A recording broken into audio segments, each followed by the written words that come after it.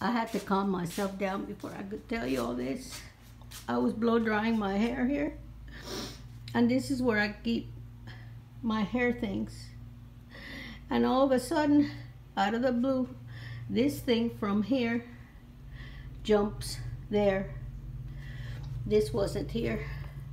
And when I went to grab it, because it was already good news, this whole thing went in there by itself in the drain. I was so shocked. I started screaming for Michael to come and get it for me. I said, it's worth nothing, but it's a message from God for me. And he had to go get tweezers and stuff. And he says, oh my God, yes, it is down there. It's just unbelievable. It jumped from there to there. I have 4 of them. There's no value to them. It's just, please get it for me. I'll pay you. So he brought stuff and he got it out of there. I have 4 of them.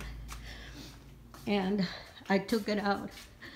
And I put it there so I wouldn't lose it. If it's the only thing I die with, that would be enough for me.